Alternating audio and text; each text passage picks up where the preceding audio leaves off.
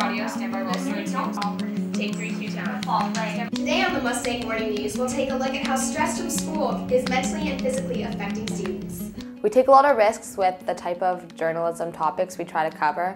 We take a lot of risks with different editing techniques, trying different lighting. I know in our class we don't just stick to one type of media. We do a broadcast show every week, but we tweet, we blog, we use video blogs with iPod Touches, which are accessible to everybody, in which I have in my own home. So you're getting skills that you can do anywhere at any time.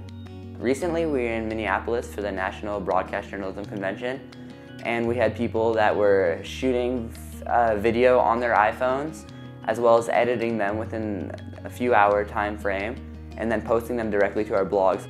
Being able to be in another state and make a news package on my phone and then submit it to our blog website was really cool, because there's news everywhere, you know, and you always have to be like covering that news. And so we're not always going to have access to our classroom like over breaks and things, but that doesn't mean we can't still be reporting. Within 2 hours you could have something edited on site and posted for the world to see. I mean, you could say it's like homework, but it's not really. It's more just like applying what you're learning in the classroom to the real world.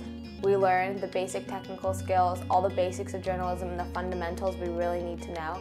But from there, we learn by experimenting. We're being told like, this is what you should do, this is how like you do it, now do it yourself. So I feel like a lot more accomplished every time I get something done, because I know it wasn't just the teacher who did it for me, I know it was my own work.